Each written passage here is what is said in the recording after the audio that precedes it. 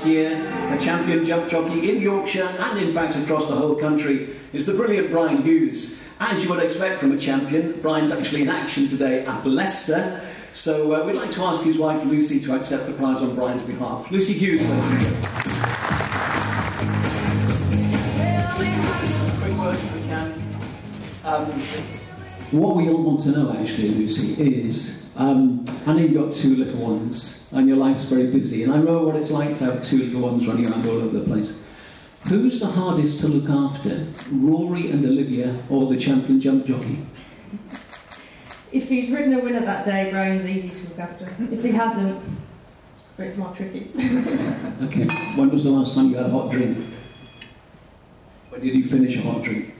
We're here this afternoon, which has been lovely for a change, because before that I probably couldn't tell you. Yeah. No, Brian said to me, I bumped into him at the market racing earlier on in the year, and he said to me, Malcolm, I'm getting a bit sick of the sound of your voice in our house. And I said, oh, why is that? I haven't said something to upset you, have I, Brian? And he said, no, it's just that you did the commentary on Lucy winning at York in the charity race, and it's never off the video.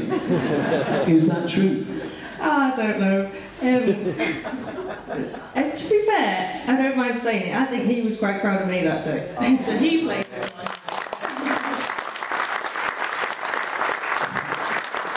I'm sure it was. And one serious question, please do pass on our many congratulations to Brian. A brilliant effort. I know he's ridden over 1,500 winners now, and I hope he'll be riding for a good few years more yet. But after any plans, I know you're very much an accomplished horsewoman. Any chance that you two will be training?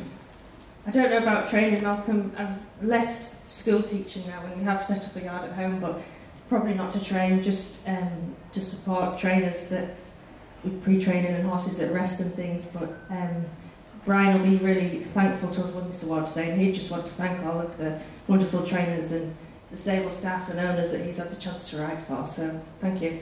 Brilliant. Luci Hughes, ladies and gentlemen.